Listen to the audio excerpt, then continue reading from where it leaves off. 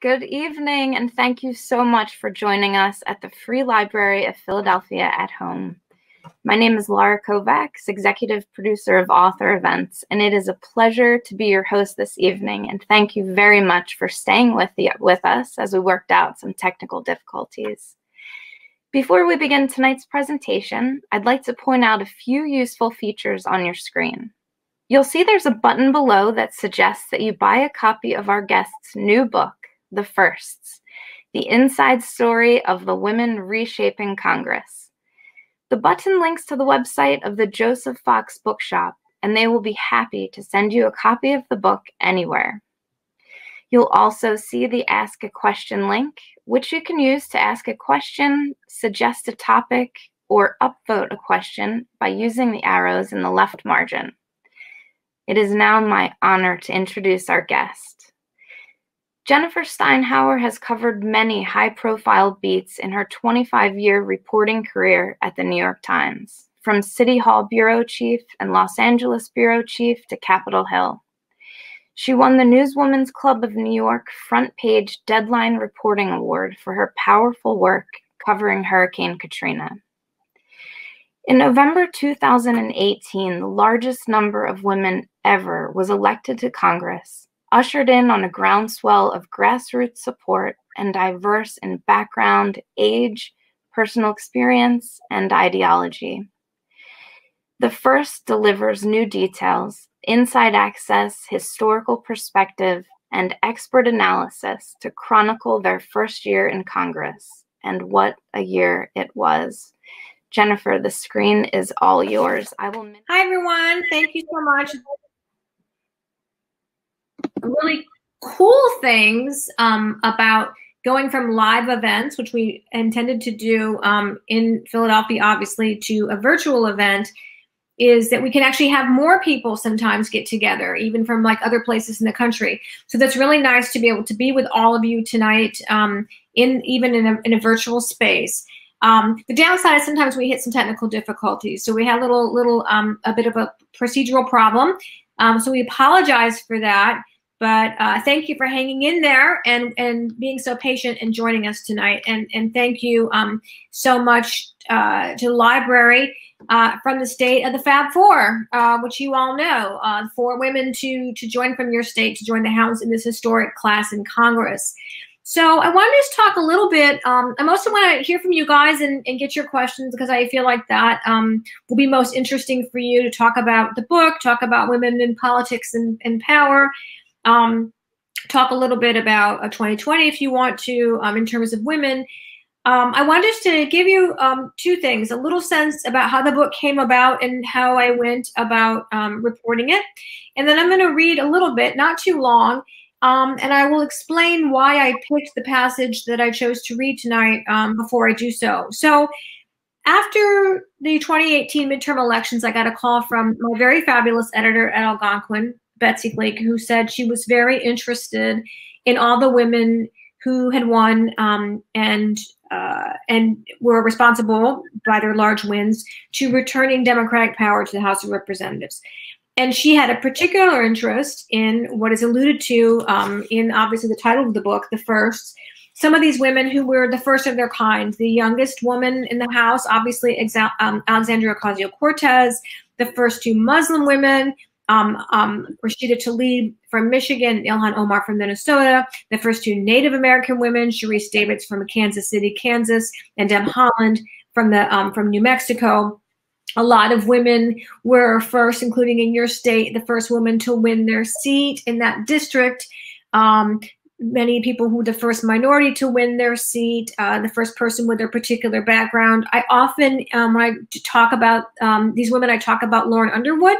She's one of the women who may not have gotten quite as much attention as some of the other women who won that year, but she's from the suburbs of Chicago. She grew up in her district, and it's about a 98% white district, and she's African American. She was the first female, the youngest person, and the first woman to win that district. So she was a trifecta of firsts, and there were a lot of folks who won that year that were in that space. So, of course, I said, great, I'd love to take this task on. I had been covering Congress sort of off and on, and being sort of a denizen of Capitol Hill since 2010 when I moved to Washington. Prior to that, I spent most of my career in New York, as she alluded to, but and 4 years in Los Angeles right prior to moving to Washington, D.C. in 2010. And at that point, when I moved here, Republicans shortly thereafter took over the House in their own revolution. It was the Tea Party Revolution, as you may recall from the time. And I spent a lot of time following those freshmen around and learning, kind of trying to sort of track whether they were going to change Washington or Washington was going to change them. And I would argue they changed Washington quite a bit. And they set the stage for a decade of what would become the evolution of the Republican Party, starting with that Tea Party revolution, which obviously, as you all may recall, was sort of in reaction both to the Affordable Care Act and also to TARP and other sort of government programs, and it was supposedly about fiscal restraint, and that quickly moved into it kind of morphed into this sort of far right conservatism you see dominating the party, which then moved into the populist movement. I would think kind of really, I would set the marker with Sarah Palin, who I think is very much a precursor to Donald Trump and the progenitor of the movement, culminating in Donald Trump's election in 2016, which then shortly after that, even though a lot of Republicans resisted him, obviously he kind of became the definition of the party. And I think we can all probably agree that at present, the American Republican Party is very much the party of Donald Trump. And so go to 2018, the midterm elections, and all these women who ran, and not just women, obviously, but so many women, some of them who had been in politics before, their state legislatures and other jobs, but many who had not, who kind of ran in response to that. And kind of the clapback, if you will, to Donald Trump. Now, some of that took place in the far kind of more progressive end of the party, the Bernie wing, if you will. And those were women that quickly gained a lot of attention. Alexandria Ocasio-Cortez from New York, she beat a Democratic incumbent who'd been in that seat for many years in New York City, was thought to be, possibly a potential speaker in not too long. Ayanna Pressley from Boston, she'd been in the city council there. She beat a Democratic incumbent. Ilhan Omar ran in an open seat in a safe Democratic district, Rashida Tlaib, and met on Capitol Hill, and quickly became known, sort of as a joke, but then they became known as the Squad, and they were sort of representing the progressive end of the party and these Democrats who picked off sitting Democrats, and quickly, not too long thereafter, came in the crosshairs of Donald Trump, and became elevated in the sense that a lot of people obviously knew them from their campaigns, or certainly when they got to Congress weren't paying attention. And because he singled them out as sort of the symbol of the Democratic Party, they got a lot of national attention. But there are a whole lot of other women who won seats that were held by Republicans, including in your fair state. And many of those women had a military or national security background. And I have long argued that they're sort of more of the Squad, if you will, because they knew each other, a lot of them, before the campaign. They campaigned together. They were brought together by Vote Vets, a PAC that gets veterans to elect Democrats who are veterans. They campaigned a lot together. They knew each other. When they got to Capitol Hill, they really formed a close bond. They tried to get offices near each other as much as can be done in an office lottery, because everything in DC is very much a seniority system. And they also spend a lot of time talking together on legislation, and often vote more in a block than the so-called Squad. So that's a little bit of a flavor for some of the women. And there are a lot of women in kind of all points in the spectrum, if you will. So those women who won Republican districts, though, are very important to me to always bring up, because even though some of the Democratic women who are basically, more the titular heads of, or at least the public faces of the progressive end of the party, and have their role and have done a lot to change the policy discussion and elevate certain issues, they're not the reason that Democrats took back the House. They're not the reason that Nancy Pelosi, the first female speaker to ever hold the gavel twice, was able to do that. That was women and men, obviously, but more women who took Republican seats and turned the House back. However, having said that, I think that's very important to talk about the ethnic racial, professional, geographic diversity of all these women who've made the House so fascinating and who've made this transition so interesting because they are from so many different backgrounds, and so had such impressive lives before they even arrived on Capitol Hill, which would come back to bite them through frustration, which we can talk about. But I want to return to the squad. I want to return to Rashida Tlaib, Ayanna Pressley, and AOC, who went to the border to Veronica Escobar. She is a freshman from the border of Texas. She took Beto O'Rourke's seat. And she was very known in local politics there for a long time, knew a lot about the border issues, obviously. And this was during the period of child separation from families. And you know about the facilities, obviously, that were down at the border. And a lot of members of Congress were visiting the border and reporting back to their constituents about the conditions there. And so they went down. It was a very high-profile visit. They went down to Veronica Escobar's district, and they held a press conference, and they talked about the conditions that they had seen, and they were very upset about it. And there were a lot of protesters who gathered at the press conference, and they were hanging signs and holding signs and throwing burritos at them, and a lot of really offensive and racist comments to them. And so to me, in writing the book, that scene really struck me. So I'm going to just read a quick little passage about that scene, and then kind of what I think about how Americans received that.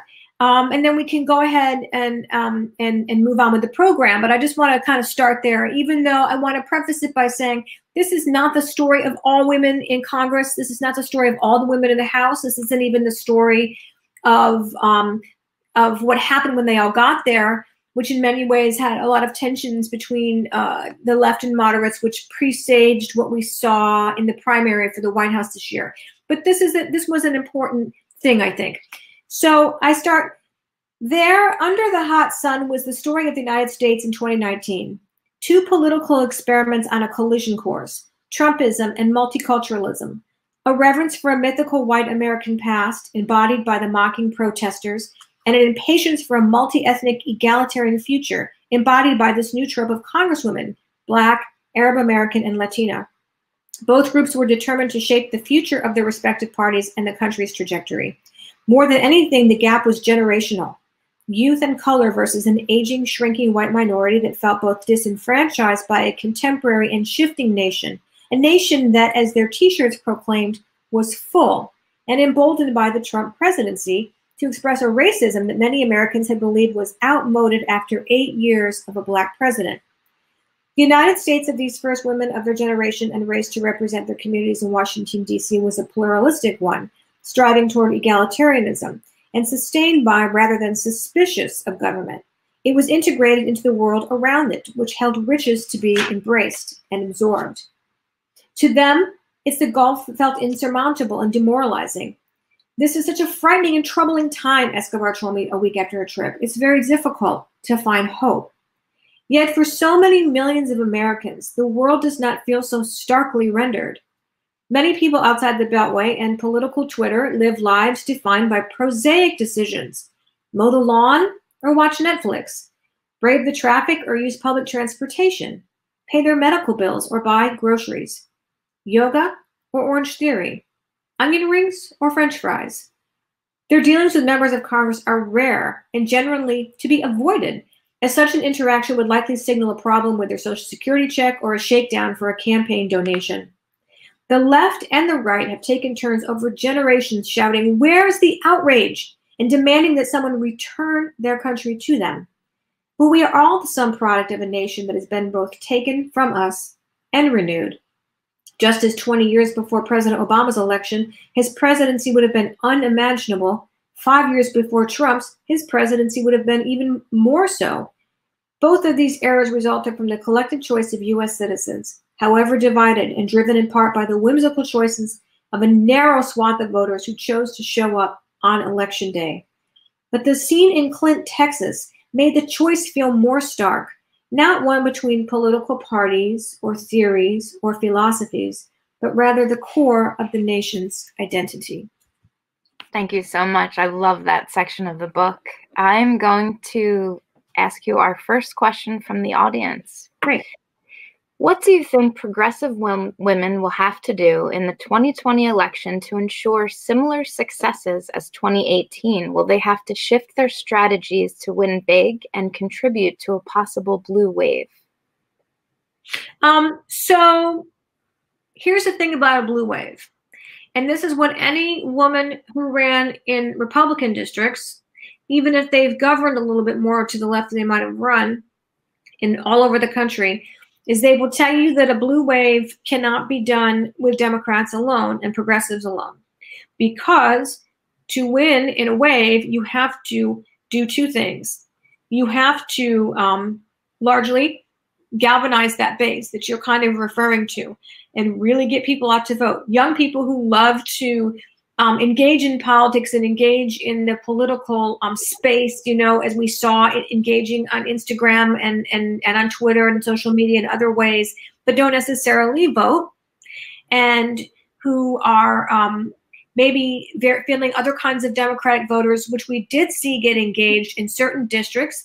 I would point especially to like Johanna Hayes in Connecticut, who don't normally vote maybe, or don't vote as, you know, not, we'll call them low propensity voters, getting all those folks out to vote. Yes, they'll have to do that. But in many districts, especially those that are Republican districts or moderate, you know, kind of mixed districts, you have to also, to have that kind of galvanization in our country, they'll have to also in many places convince independent and Republican voters to come along. And that's really, that's part of the challenge. And I know that some folks on the left sort of try to hew to one component of that, of getting more of their voters out. But in many districts in our country and states, there aren't enough of those voters. So the problem that progressives run into legislatively on the Hill and politically out in the world is they believe that their ideas are the best for their party, but they can't always get their base voters to agree with that, as we even saw in the race to 2020. And they don't kind of understand that even if there's any possibility for their ideas at any point coming to fruition, they have to find ways to connect with people who don't necessarily agree with that and still bring them along to the broader message. So this is something, listen, you know, the progressive left often doesn't kind of want to hear that piece of it. And this became a conflict in the 116th Congress. But this is really the truth about how they win beyond, you know, a discrete democratically controlled district. The next question is currently the highest voted. Is it possible for Democrats to take back the Senate? The current political sclerosis will continue unless that happens. So I'm super allergic to making political predictions, especially because we could have been having this conversation when my book came out in March, and this was just all beginning, and we would be one conversation. We could have had this conversation 6 months ago, before we knew anything about COVID-19, and you could ask me that question and I would have answered it perhaps differently, but whatever I would have said would have been irrelevant because COVID-19 did happen, and that's obviously going to be impactful, and we don't have yet, we can't even know in what ways. Having said all that, a couple things. So just as we sort of saw in 2018, definitely see in 2020, of course the race will be a referendum on Donald Trump. Of course, that's always true with the incumbent president. And so his fortunes it's very likely, history would show this and everything we're seeing in the polls so far, although to be careful with polls as we've all learned, but would make us guess that the fortunes of Republicans in the Senate may be connected to the president, especially since most of them, the vast majority of Republicans in the Senate, have really tied themselves to Trump at this point. And tried to galvanize their own base and remain popular with Republican-based voters. But it's absolutely possible, and Republicans, I'm not saying this to you as a New York Times reporter or a book author, my opinion, I'm telling you that Republicans in the Senate know that they definitely are in a fight. In the conversation about vice president, the Democrats are looking, it seems, for women from the Senate or as governors. Do you believe that below that level, congresspeople or state legislative leaders should or would be considered? Oh, that's super interesting. I mean, I don't know. I think that We've always kind of put a premium on legislative or executive experience. And then obviously Donald Trump really upended that. And to some degree, I mean, obviously Barack Obama had been a U.S. Senator, State Senator, but for a very short period, you know. So in a sense, he was certainly fairly new to federal politics. But it's just always been historically so hard for those lower offices to get that shot, mostly because I think, if nothing else, people want someone that has some name recognition and has already proven that they can galvanize and bring some folks along. And if anything, I would note, again, without being predictive at all, I would note that in this crisis, the profile and the respect for and the interest in governors has really gone up a lot. And so I would, governors have been a little out of fashion in politics, but I would wonder about them getting a second look because of this crisis in that context. What can Nancy Pelosi teach the squad, and what can the squad teach Nancy Pelosi? I get asked a variation of that a lot, or how did she manage them? And I think so. Okay.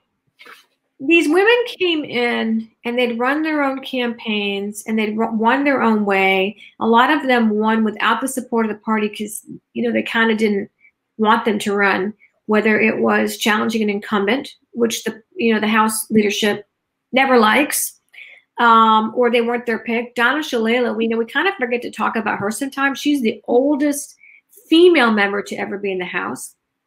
And this is someone who was obviously the cabinet secretary. The party didn't want her to run. They had other candidates in mind for that Miami area seat. And she said, well, forget it. I don't like the field, so I'm just going to do it myself. And she won pretty handily.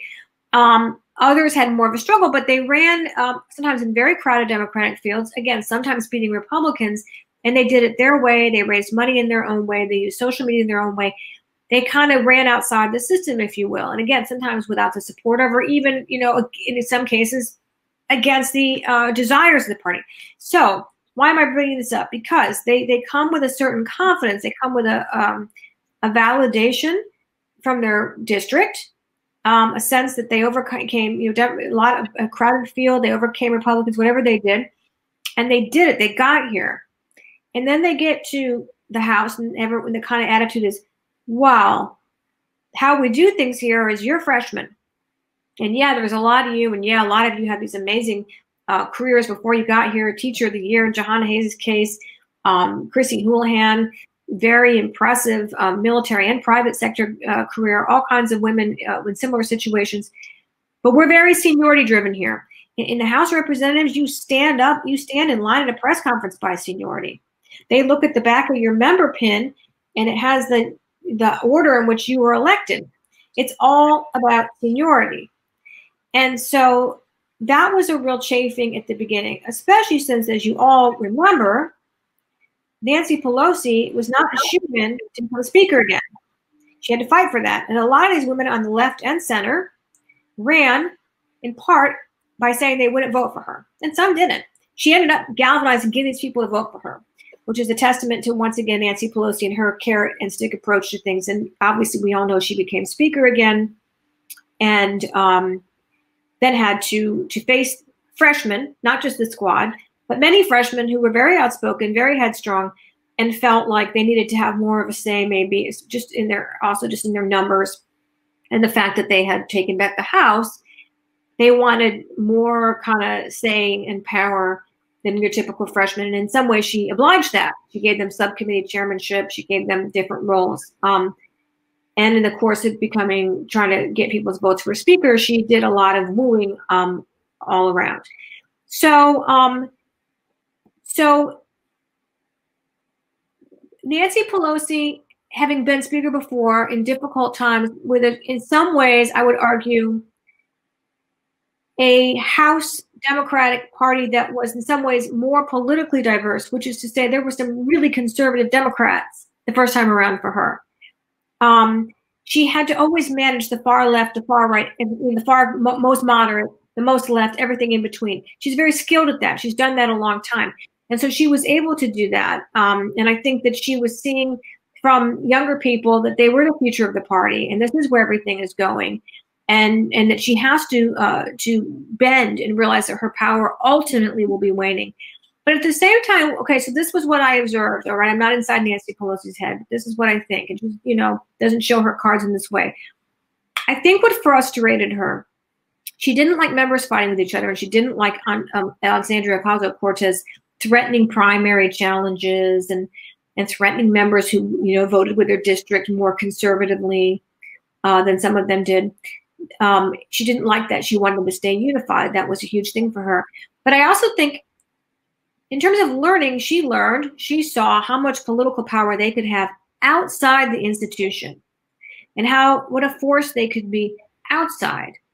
And I think what she wanted was for them to take that power, all those social media followers, all those television appearances that freshmen in a house would normally never get, all that attention, all that political clout, and she wanted them to use that as a force for good in the house, within the party.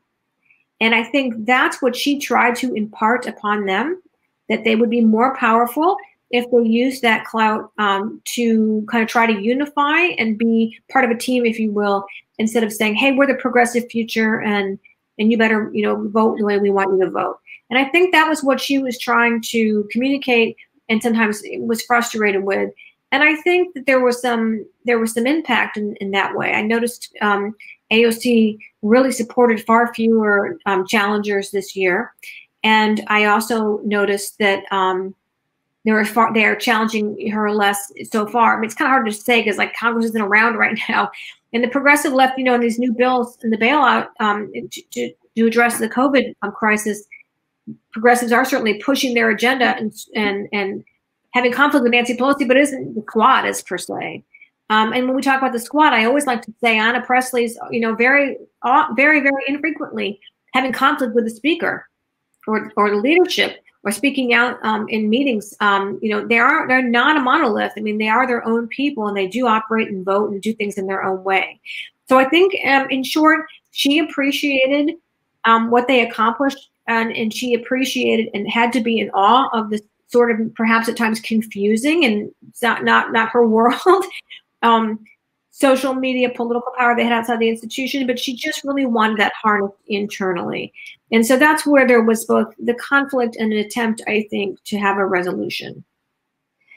In speaking about seniority, I actually noted a sentence. It's right after in the book, right after you're speaking with Jahan Hayes, and she's wondering why everyone is lined up by seniority for a press conference. And you write, why was the length of term, rather than the difficulty of the race or the number of new voters brought into the polls, the measure of success and entitlement? It was so striking to me. For this group to run their campaign in their own way, and so much emphasis was placed on their authenticity. How are they doing, or how did you see them doing in the first 2 years, just in terms of getting accustomed to all these very old rules and old processes? So the short answer is it was a struggle, but not equally so. For people who had served in public office before, I think that there was more understanding of just some of the procedural and weird stuff that, goes on. Well, even for them, I mean, Rashida Tlaib always said, oh, people could never speak to me in the Michigan legislature the way people, speak on the floor of Congress and so forth. So,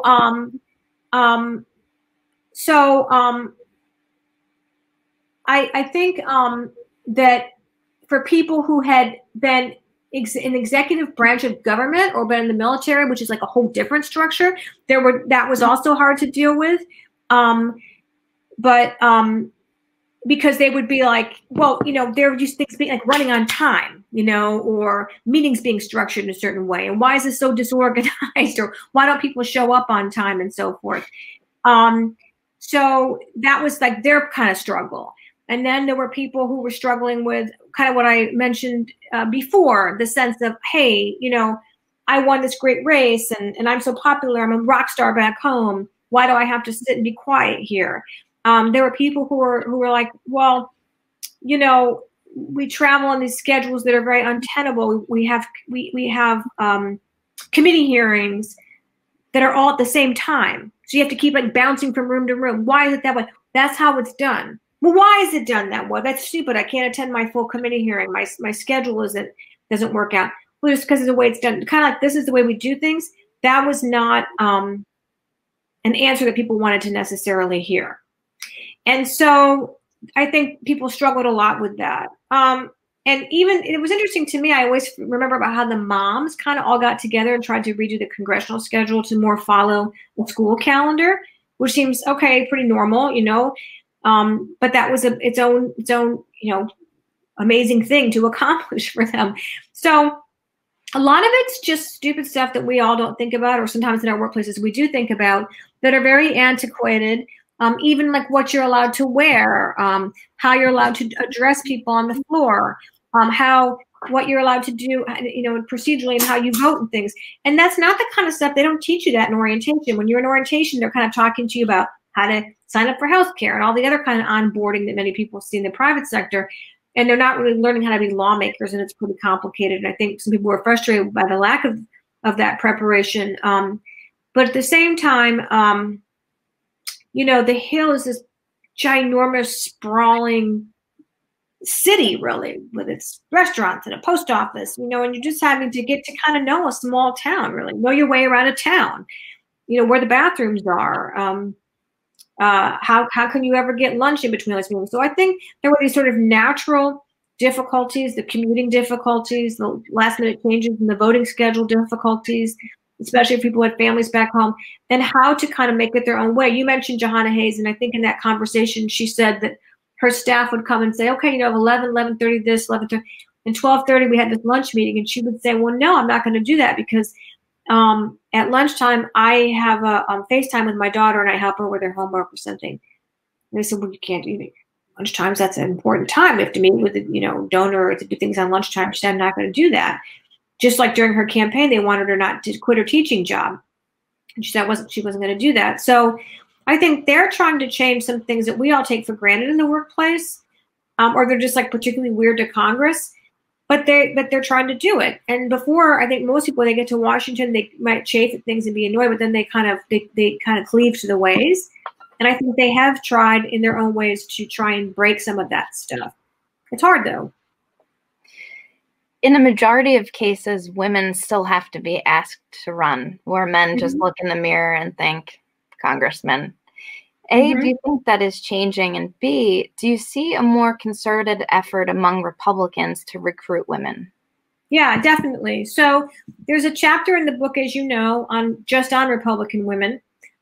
We were having a little chat in the margin here before, when we were doing getting our technical kinks worked out about this show, Mrs. America, which is the story of the ERA, and talks about, it's a story of the ERA and Phyllis Schlafly's, you know, movement to finally kill its ratification in the States. And what's really interesting, among other things about that show, which I highly recommend, you can get it on Hulu, it's great, is seeing Republican and Democratic women work together toward the passage of and the attempts to ratify the ERA.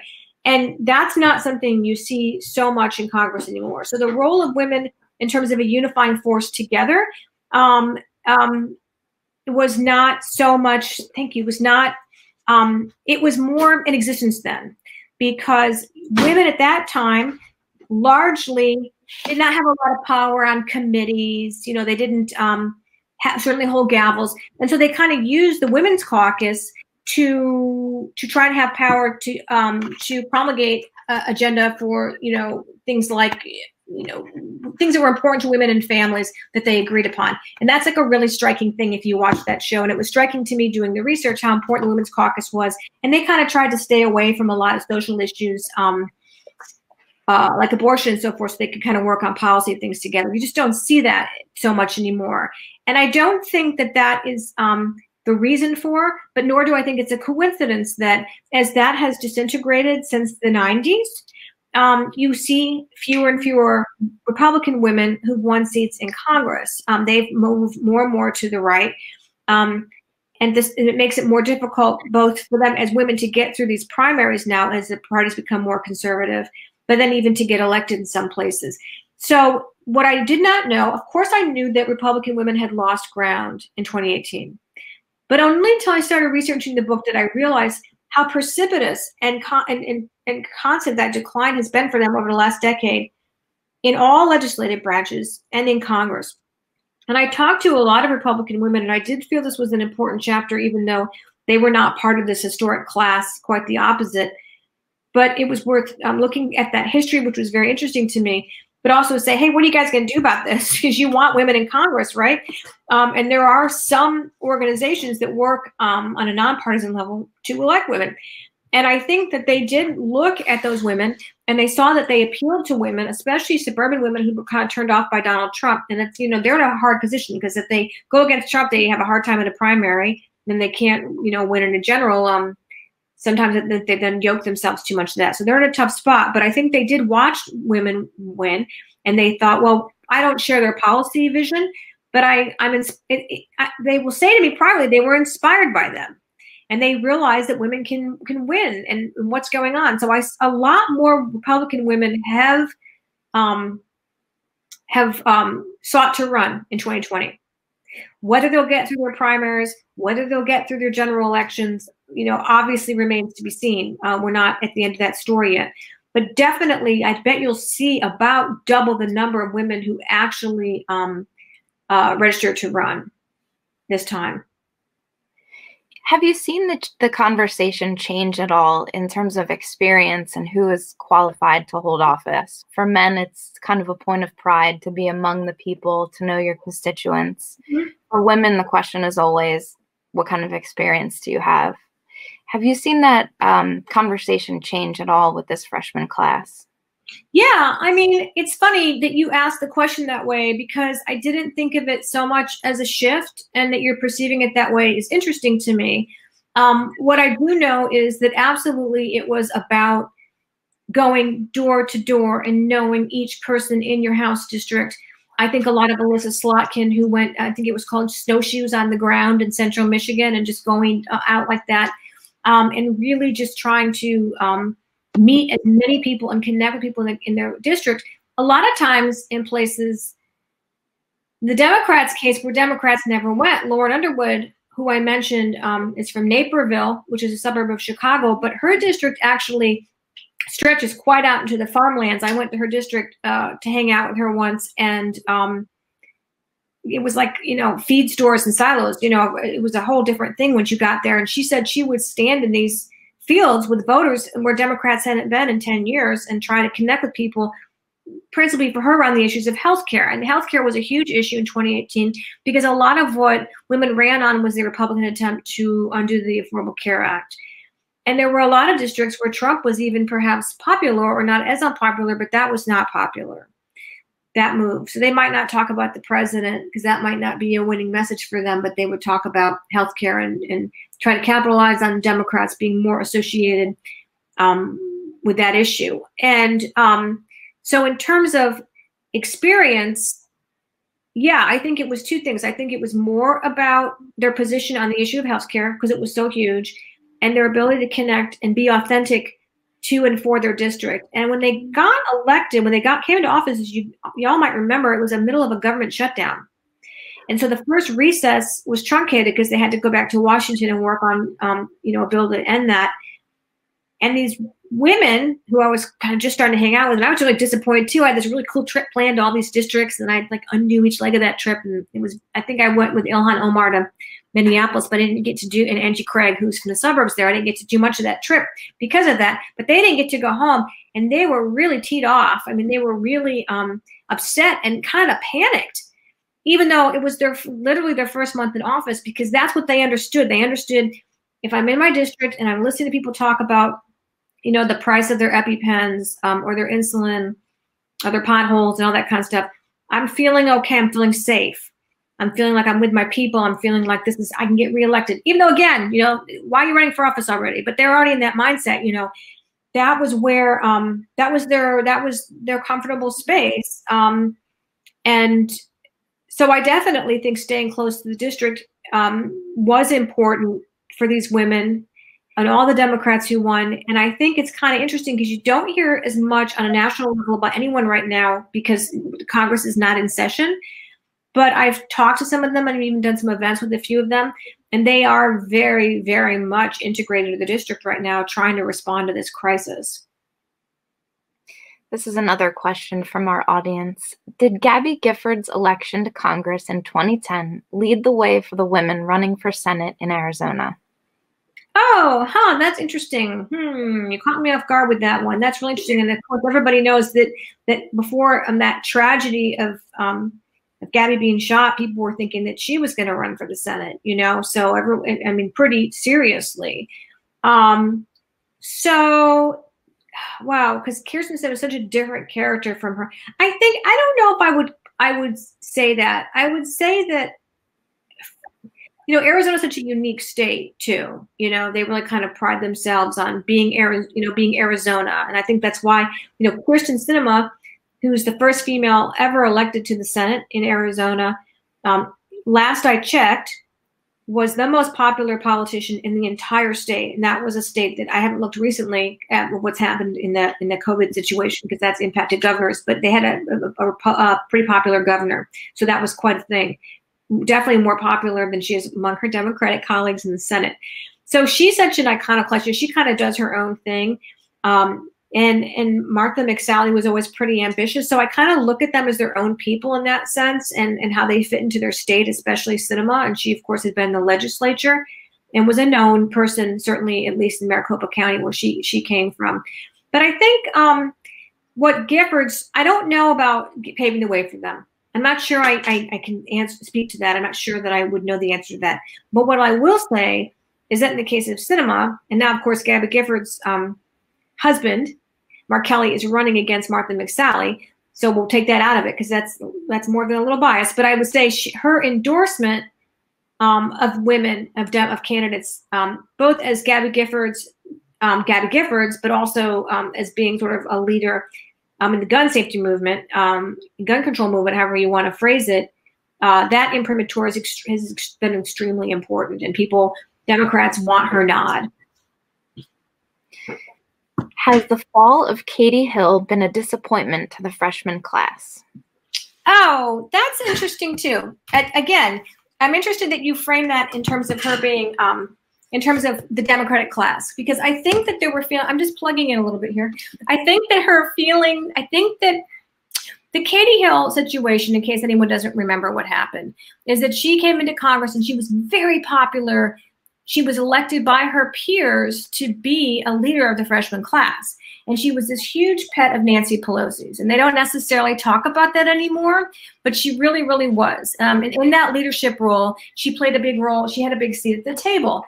And I think that people really saw her as a leader, and she was on TV a lot. And what was interesting is she's somebody who beat a Republican. And so she was in I would say a modestly Republican district. You know, they have a special election there now, and we're going to see what happens. And it's possible that a Republican is going to take back that seat as a result of what happened of Katie Hill losing, you know, having to resign from Congress. But I think that the issue was that because she went out in sort of a Me Too issue, you know, kind of a sex scandal, if you will, there was a lot of focus on whether there was a double standard, that she was not getting away with something that men had been getting away with in Congress all this time. And here that these women had been elected against the backdrop of Me Too. And how could this, you know, this terrible double standard have happened? And what a disappointment this was for women at a time when you had the most women in Congress in this historic class. I have a little different take on that, which is that, number one, if you were going to codify, as they did in this Congress, and it's hard to believe it, you know, it took till now, but to codify sexual harassment and conduct rules for members of Congress, right? Of course, they're going to apply to everybody. Yes, there are many men who've gotten away with a lot of stuff in Congress and in all workplaces over the years. But I will also tell you, as someone who covered Congress, that it wasn't, you know, John Boehner had no patience for that. And I saw him throw out more than one man over smaller allegations and more quickly.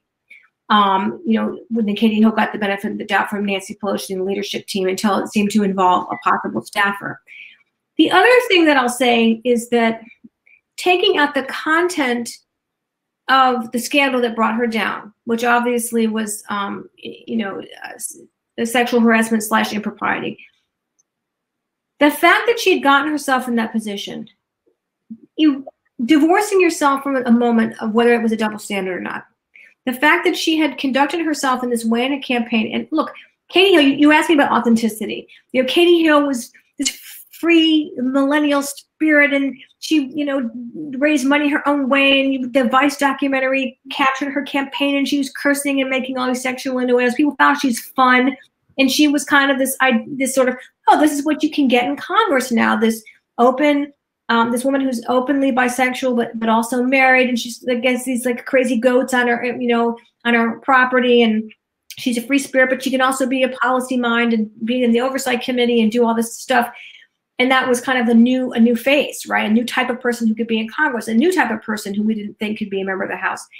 And at the same time, some of the choices that she made, whether or not you believe it was correct or there was a double standard there, may have demonstrated, in my mind, a lack of judgment that people expect from their member of Congress, and how people conduct themselves in what is a really high and important office in our government.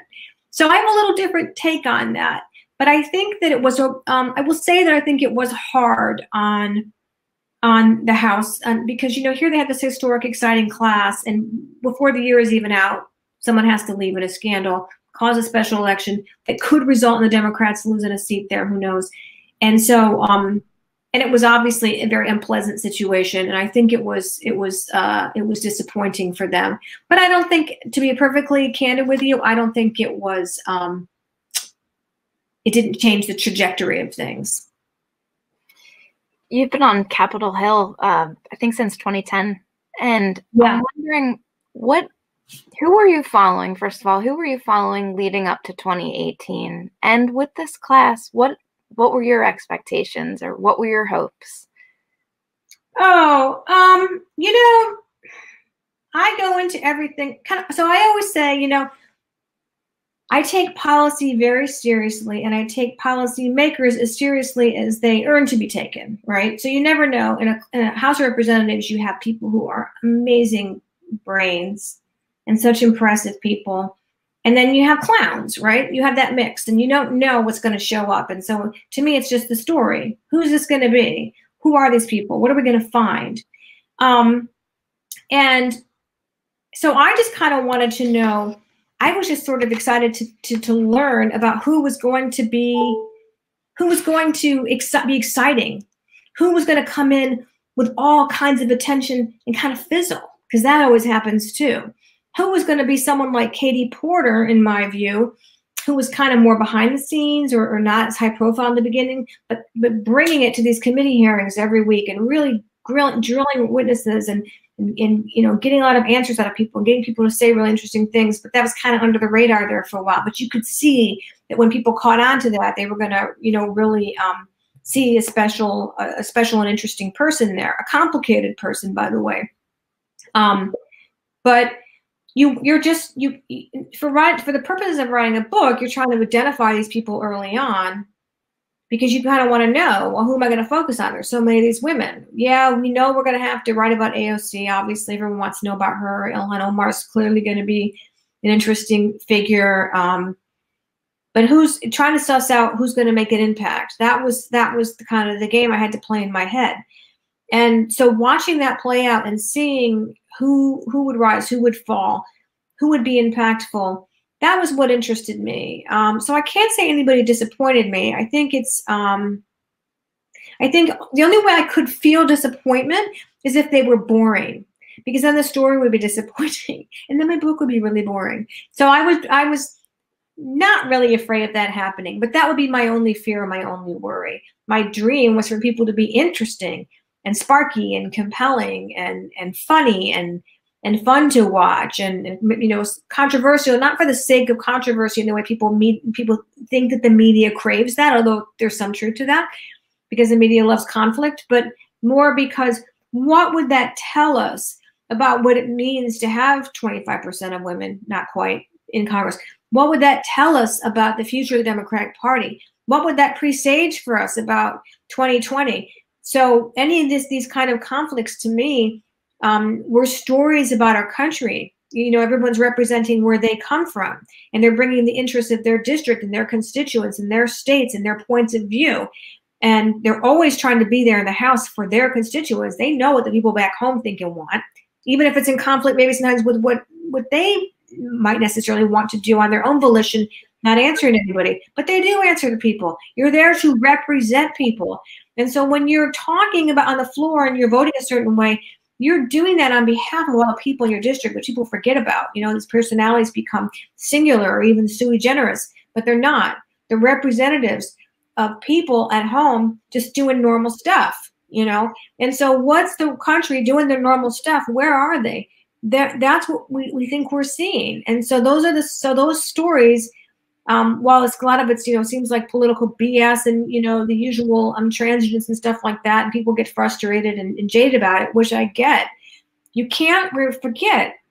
You have to remember, when you're watching the executive branch, you're watching this guy and the people that he picked around him, right?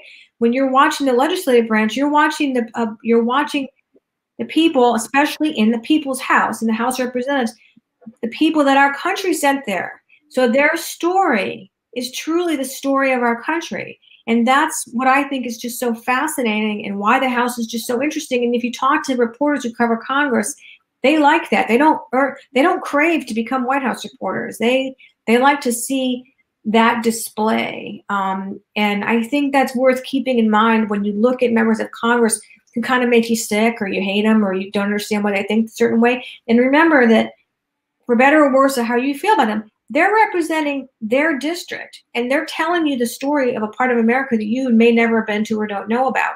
And that's what makes that, that's what interested me. And that was what, you know, to be excited by that and to be able to do it justice, I think that's where my brain kind of stayed. That's a long answer, and I'm not even sure it was the answer to your question. It was perfect. That's kind of where my head went.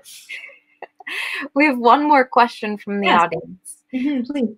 What is the role of social media in making the freshman women a force to be reckoned with? Many people saw the shoes AOC was wearing when she knocked on doors because of Instagram. Yeah, I mean, here's the thing I find interesting and also confounding. Like you said, they know their shoes. You know what else? Remember, her lipstick sold out. She had a specific brand of lipstick. It might have been MAC. I don't remember. It sold this red lipstick that she wore. It's in her campaign videos and stuff. And she got to Hill. That sold out. You know, everyone found out she did rent the runway. I mean, you're right. She was it's kind of like a Jackie O figure in that sense. You know, people want to look like her and get her stuff. And other members of Congress too have been sort of iconic in that way. It's kind of the way Shirley Chisholm was in some ways. What I don't understand about that is that they politically, it's very galvanizing. And I can tell you that in mid-February, I was in Paris and I was walking down the street and I looked up and there was a poster affiche and there was AOC on a poster in Paris. It's a freshman class member, okay? Remember that? So that's showing you her, you know, it's for, I think it's like a liberal radio station. So that's showing you that around the world, they see her as this liberal icon. And I think social media has obviously elevated her and some of her freshman colleagues as political figures. And as you're pointing out, cultural figures, or people want the stuff that they want and listen to the music they listen to and play the video games that they play. But what I find confounding is that that doesn't necessarily, as I kind of alluded to earlier, translate into the voting booth. And that's where I think the disconnect sort of happens still. I had a question. You write about a story that Senator Patty Murray shared with you that revealed how the ways in which Congress talks about policy has shifted dramatically. Would you tell that story and talk about this culture shift and whether it has lasted? Yes, sure. So Patty Murray was in that wave of the Year of the Women when a bunch of women were elected, and 92, and kind of in the wake, by the way, of the Anita Hill hearings, as many people here would remember. And she got to the Senate, and she went down to the Senate floor to talk about a bill. And I'm kind of sure, I'm sorry, I won't waste your time flipping through my book to find it, but I think, because it doesn't matter, but I think it was a bill about maybe kind of financing drugs or something along those lines.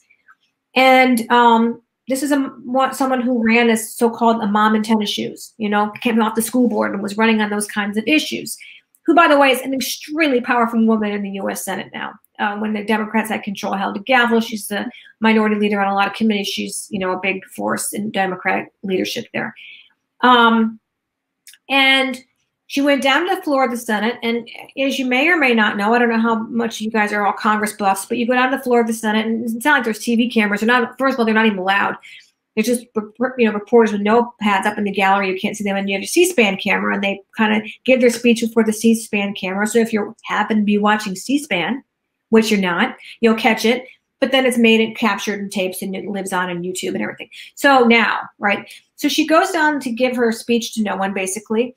And she talks about a mom back in her state who had a child, I believe, with leukemia, and how she was kind of trying to make a decision. I think it maybe went with a family leave type, not that precisely that, but a family leave type piece of legislation. And she was talking about how this mom was struggling to figure out how to take off time to take care of her sick child. And she left the floor, and an older senator, male senator, came up to her and he said, "Senator Murray, when we talk about legislation on the floor, we bring, you know, bar charts and graphs, and we don't tell personal stories." And she was really shocked by that and said, well, how is he supposed to make people connect with legislation, you know? And she, of course, she didn't change her way. They all do that now. You go down to the Senate floor and tell a story with bar charts and things like that. I mean, no one does that. That's not animating at all. Everyone tells personal. I don't care if you're the most conservative, most liberal state in the nation or district. People go and tell stories about people from their districts. They personalize legislation. And I think that maybe people aren't sitting around watching C-SPAN, so they may not know this change that you and I've just discussed. But I think people intuitively understand that when politicians, when they go hear them speak at rallies and stuff like that, they're always trying to personalize policy because, of course, policy is only meaningful and it only matters as it impacts all of us. Thank you so much to Jennifer Steinhauer for joining us tonight with her book, The Firsts. It was a fantastic discussion. It's an excellent book. To have shared the company of you and these other wise women when I've been quarantined with no women has been the perfect medicine. To celebrate this conversation and this freshman class, I think we should all make Jeanette Rankin's lemon pie this weekend. Please, it's delicious. Do it, yes. Thank you, and thank you. And I would love for you guys all to buy my book, of course, but in any case, buy books now and support independent bookstores. They need your help, and it's great to read, and it's great to support those stores and to buy some great books. I'm in a literary group with people who have books coming out right now.